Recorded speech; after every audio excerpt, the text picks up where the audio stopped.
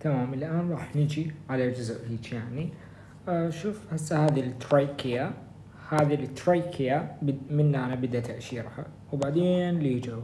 هذه هي الترايكيا. من بدت الترايكيا هذه راح تمثل نهاية اللارينكس. هذه هسه من فوق هذا كليته هو اللارينكس، الحنجرة اللي هي هاي من هنا راح تكون عبارة عن تفاحة آدم. هذا الشيء اللي يبرز لي قدام اللي مشر عليها الثايرويد كارتلج. المهم هذن كليتهم هاي اللارينكس كلها عبارة عن هايلين كارتلج، ما عدا شنو أكيد هو هذا عبارة عن بون اللي يسمونه هايلد بون، هذه عظمة. وما عدا بعد شنو هذا اللي يسمونه ابيجلوتس. هذا الابيجلوتس هذا عبارة عن شنو elastic cartilage. تمام. الباقي كليته باللارينكس هو عبارة عن hyaline cartilage. هاي أول شيء يعني عرفناه.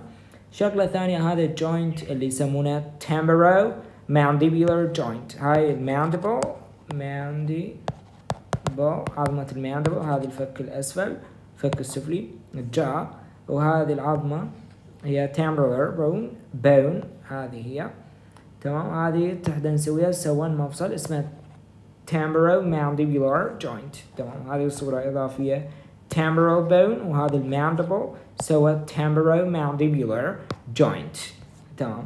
هذا الجوينت لو يعني بعنا بعد بيه بالداخل كبرنا راح نلقى هذا الديسك articular disc. فبالtemporal mandibular joint اكو ديسك. هذا الديسك شنو؟ هذا الديسك عبارة عن fibro cartilage. أخذناه قبل شوية هنا بالفايبر كارتلج وهسه هذا توضيحه. تمام. هسه عندنا الكوندروجينيسيس والكارتلج جروث. شوف عين احنا بشكل عام عندنا يعني لما نقول غضروف هيك بشكل عام بس قلنا غضروف، شنو قصدنا من نقول غضروف؟ غضروف يعني هذه هسه عبارة عن الكارتلج، هذا هو الغضروف، واكو نسيج حيحوط الغضروف. شو نسميه؟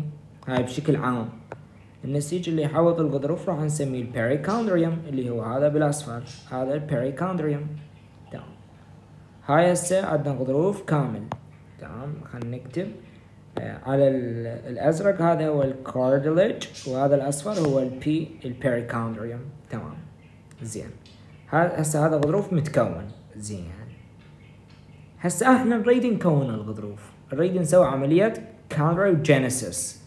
شوف عيني تريد تسوي عملية كوندروجينيسيس همين ايش راح يكون عندك؟ راح يكون عندك مادة او في التركيب معين راح يتحول لاحقا الى الغضروف، الى غضروف. هاي المادة شو يسموها؟ هذه اسمها دقيقة ناجو. تمام. ناجو. وهاي الناجو اللي يسموها كوندروجينيك ناجو حتكون محوطة فشي يسمونه ميسنكايمال تيشو. هذه هذا بالازرق هو الناجو، وهذا الاصفر شي يسمونه؟ يسمونه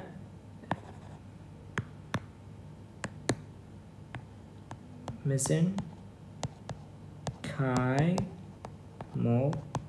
تيشو. بعدين هذه لمن هذه يسوى كوندروجينيسيس يصير لها الناجو اللي يسموها كوندروجينيك ناجو، هذه اللي بالازرق هنا، هذه اللي بالازرق راح تتحول الى كارتلج لما نضيف لها ترانسكريبشن فاكتور يسمونها SOX9. هاي الناجو من نضيف لها الترانسكريبشن فاكتور SOX9 راح تتحول الى كارتلج.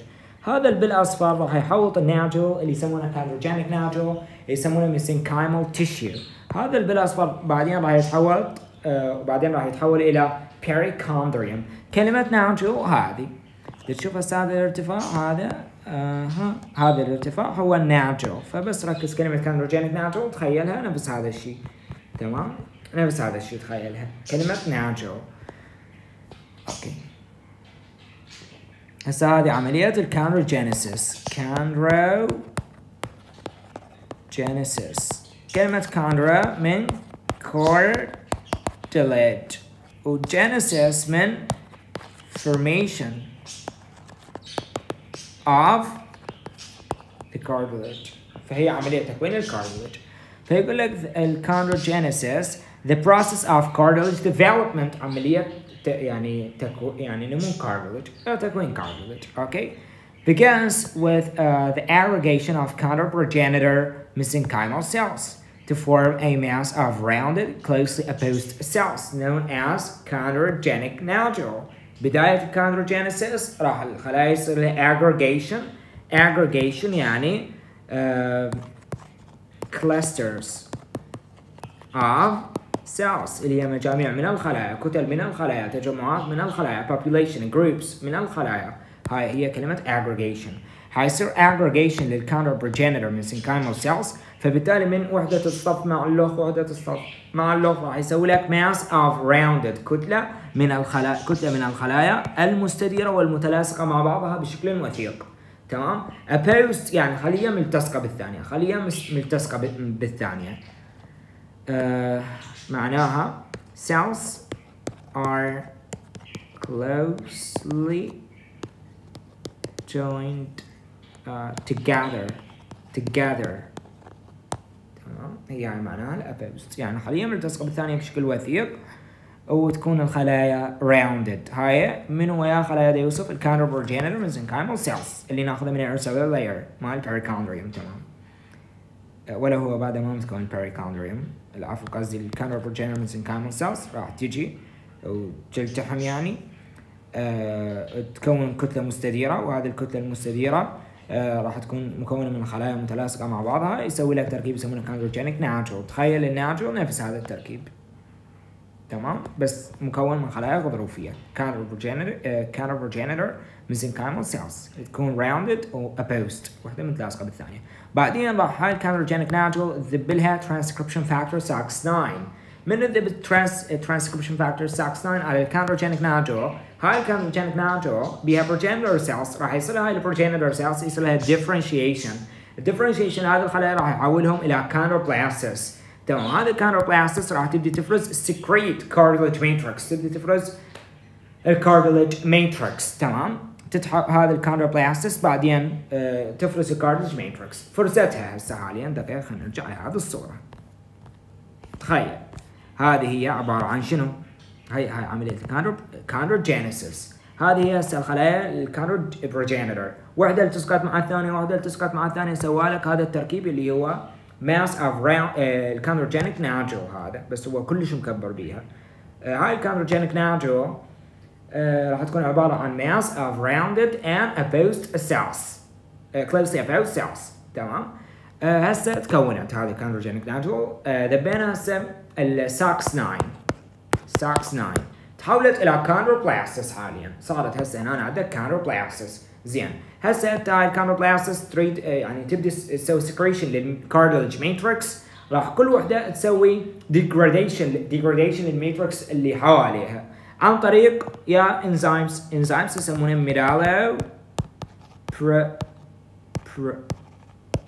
بروتينيسس، عباره عن مجاميع من الانزيمز حتحوط هذه العفو راح تكسر هذه الماتريكس اللي حول الكاندروبلاستس. بعدين راح تبدي الكاندروبلاستس تكون لها القدرة والحرية في التنقل، واحدة راح تنتقل عن الثانية وتتباعد عن الأخرى وتفرز الماتريكس ماتيريال اللي راح تحوطها بشكل تام وبشكل متكامل، يسمونها لاكونا. هاي الماتريكس ماتيريال راح تفرزها وتحوط نفسها بها وتقعد بيها. تمام، بالتالي راح يتكون عندك بالنهاية الكارتلج. وهاي الكاندروجينيسيس، عملية الكاندروجينيسيس راح يعني تتنظم بواسطة عدة جزيئات، منها الاكستراسيلولار لايجندز، النيوكلير ريسبتورز، الادهيشن مولكيولز، وبعد هسه راح نقولها. تمام، هسه عرفنا الكاندروجينيك نودول عبارة عن كتلة من الخلايا المستديرة الشكل والمتلاصقة مع بعضها. هاي الكاندروجينيك نودول تذب لها ترانسكريبشن فاكتور SOX9 راح تتحول لها كاندروبلاستس. انتبه، ذاك بالستام سيل يمكن كان هو SOX2. اوكي، بعدين الكاندروبلاستس تفرز الماتريكس. لما تفرز الماتريكس هسه تريد تتحرك وحده عن الاخرى، فبالتالي لما تريد تتحرك تستخدم الانزيمز اللي يسموها ميدالو بروتينيسس وتتحرك وحده عن الاخرى وتبدا تسوي ديبوزيشن للماتريكس، تفرز ماتريكس اخرى. لما تفرز الماتريكس راح تحوط نفسها بشكل متكامل بالماتريكس ماتيريال. The cells are called chondrocytes. بعدين هذه الخلايا راح تسمى بالchondrocytes لان صارت داخل اللاكونة اللي هي عبارة عن spaces أو evoid cavities. The mesenchymal tissue immediately surrounding the chondrogenic nodule gives rise to the perichondrium. احنا قلنا هذه عبارة عن الchondrogenic nodule وحولها لmesenchymal tissue. الchondrogenic nodule من بين عليها transcription factor اللي هو SOX9 تحولت في وقت لاحق إلى cartilage. هسه الميسنكايمال تيشو اللي راح يحوط لنا الكاندروجينيك نودول راح يتحول إلى perichondrium. تمام. الكاندروجينيسيس راح تكون هذه العملية منظمة من قبل عدة molecules بما في ذلك شوف انت لازم تفهم هذه الفكرة. احنا عندنا receptors. الريسبتورز تاخذ 3 مواقع بالخلية. هاي الريسبتورز تكون موجودة وين؟ تكون هذه الريسبتورز موجودة دقيقة خلينا نبدي بأسهل واحد هو السيل membrane cell membrane وكذلك تكون موجودة بالسيتوبلازم وتكون موجودة بالنيوكليوس. هاي هي الريسبتورز. المواقع مع الريسبتورز بكل الخلايا بس هاي المواقع اما تكون موجودة بالسيل ممبرين او تكون بالسيتوبلازم او تكون بالنيوكليوس. بعملية الكاندروجينيسيس الريسبتورز يعني راح تكون موجودة بالنواة. تمام؟ تكون بالنواة. اكو مادة يسمونها ligand. كلمة ligand يعني tied. يعني هاي اللايجند ترى هي عبارة عن مادة كيميائية. تمام؟ ligand او ligand هي عبارة عن مادة كيميائية. هاي المادة الكيميائية او تسمى بالمادة المحفزة للمستقبل. المصير مالتها انه هي تلتصق بالريسبتور. تمام. الريسبتور وين عندنا موجود؟ بالنيوكلير ريسبتور. من يلتصق اللايجند المادة الكيميائية بالريسبتور اللي موجود بالنيوكليوس راح تصير الريسبونس الاستجابة وبعدين يلا تصير عملية الكاندروجينيسيس. اوكي. هاي الاكسترا سيلولار لايجندز يعني عبارة عن مواد كيميائية او ما تسمى بالمواد المحفزة او المواد يعني اللي مصيرها بعدين تلتصق بالريسبتور. هذه المواد تكون موجودة خارج الخلية اكسترا سيلولار لايجندز وكذلك راح نستخدم الترانسكريبشن SOX9 فيقول لك راح تدخل بتنظيم الكاندروجينيسيس العوامل النسخ الترانسكريبشن فاكتورز.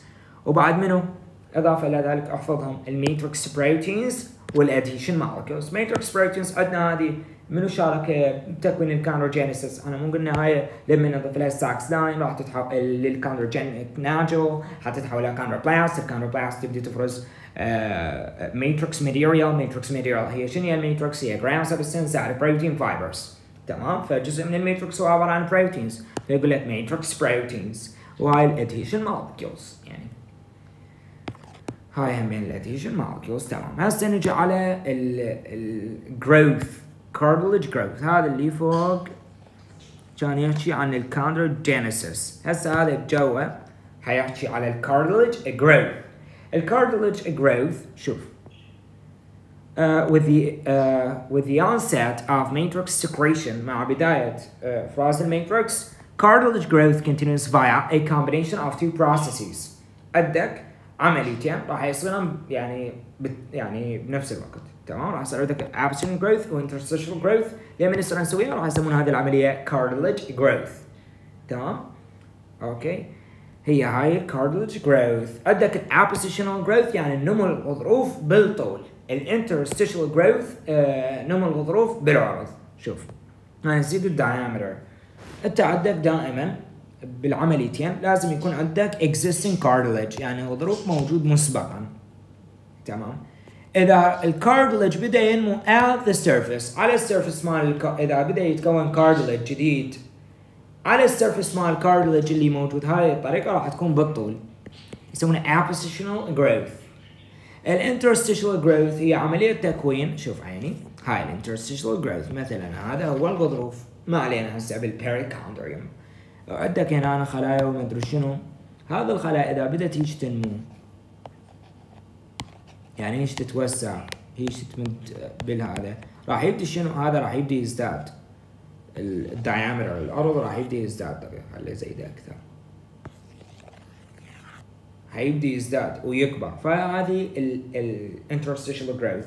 بينما بالنسبة للابوزيشنال جروث مثلا هيك كان هو الكارتلج مثلا هيك هنا الكارتلج راح يبدي يزداد يعني هاي تبدي تتكون. فمن يتكون شو يتحول ل شنو؟ هنا يبدي يتكون cartilage at the surface of existing cartilage. لمن at the surface of existing cartilage راح يتحول الى هيجي يكبر هيك الكارتلج وهكذا. هو هذا المقصود. هسه هذه الطريقة هي الابوزيشنال جروث، وهذه الطريقة اللي تكون بالعرض هي الانترستيشال جروث. الابوزيشنال جروث هي عملية تكوين كارتلج جديد على سطح الكارتلج اللي موجود، والانترستيشال جروث هي عملية تكوين كارتلج جديد within existing cartilage mass. تمام. new cartilage بهاي الابوزيشنال جروث والانترستيشال جروث راح نحتاج الى cells. بطريقة الابوزيشنال جروث من راح نحصل على النيو كارتلج سيلز. النيو كارتلج سيلز راح يتم تصنيعها اثناء الابوزيشنال جروث، يعني من راح تحصل الكوندروسايتس. مصدر الكوندروسايتس منين؟ تمام، من راح تجيب الكوندروسايتس؟ هاي الكوندروسايتس اللي راح نستخدمها بالابوزيشنال جروث على مود نزيد الطول مال الكارتلج اللي موجود عندنا، راح يتم اشتقاقها من الانر سيلولر لاير. من هاي الانر سيلولر لاير؟ هاي الانر سيلولر لاير هي الطبقة الأولى من البيريكوندريوم، تمام، اللي أول طبقة راح تحوط الكارتلج. بعدين هذا هسه مثل الكارتلج، هذه الطبقة راح يسمونها inner cellular layer، وهذه الطبقة outer fibrous layer. الانر سيلولر والouter fibrous layer اثنيناتهم هما البيريكوندريوم. من الانر سيلولر لاير راح تلقى شو يسمونه pluripotential progenitor cells. هاي pluripotential progenitor cells بعد اللي راح تكون موجودة بالانر سيلولر لاير مال البيريكوندريوم راح تتحول إلى new cartilage cells. شوفوا هو يقول لك انه الطبقة الداخلية من ال surrounding perichondrium راح تكون حاوية على ال chondroprogenitor cells. A new cartilage cells produced during interstitial growth. الخلايا الكوندروسايتس الجديدة اللي راح نسويها أثناء عملية interstitial growth أثناء نمو الغضروف بالعرض راح يتم اشتقاقها من الانقسام مال الكوندروسايتس within their lacunae. يعني اللاكونا هاي مثلا وحده، وهاي عندنا بداخلها الكوندروسايت. هاي الكوندروسايت اللي موجوده باللاكونا راح تنقسم ويزداد عدد الكوندروسايتس ونحصل على النيو كارتلج سيلز، بس بشرط. هنا الانترستيشال جروث بها شرط. شنو هو الشرط؟ This is possible only because the chondrocytes retain the ability to divide and the surrounding matrix is distensible, thus permitting further secretory activity. يقول انه هذا الشيء الانترستيشال جروث والديفيجن للكوندروسايتس باللاكوناي مالتهم راح يتم فقط في حالة كون الخلايا الغضروفية محتفظة بقدرتها على الانقسام، تمام؟ وكذلك النسيج الماتريكس المحوطة للكوندروسايت. من هي الماتريكس اللي تحوط الكوندروسايت؟ هاي الكوندروسايت. من هي الماتريكس اللي تحوط الكوندروسايت؟ لاكونا اللي هي الايفويد سبيسز. هاي اللاكونا شبيها لازم تكون distensible، يعني قابلة للتوسع. اوكي، لازم عندك الشرط الاول شنو؟ الكوندروسايت عندها القابلية على الانقسام. شغلة ثانية شنو عندك؟ لازم عندك الماتريكس اللي تحوط الكوندروسايت، يعني اللاكونا تقدر تتوسع، قابلة للتوسع distensible. فبالتالي permitting further secretory activity، بالتالي راح تزداد عملية الإفراز، النشاط الإفرازي مال الكوندروسايتس لأن هي وظيفتها قلنا بالبداية maintenance and production of extracellular matrix.